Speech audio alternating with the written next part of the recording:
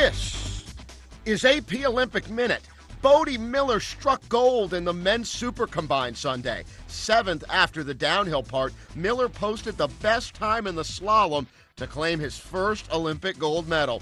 It's his 5th career Olympic medal and his 3rd at the Vancouver Games. He grabbed silver in the Super G and bronze in the men's downhill.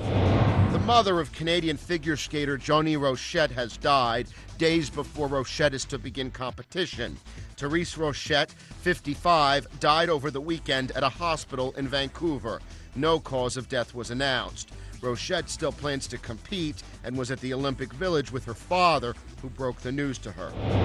It's Super Sunday for Olympic hockey, with all 3 games being gold medal rematches from the last 3 Olympics. The day starts with 1998 gold medalist Czech Republic taking on Russia. Next, it's the highly anticipated matchup between the U.S. and Canada.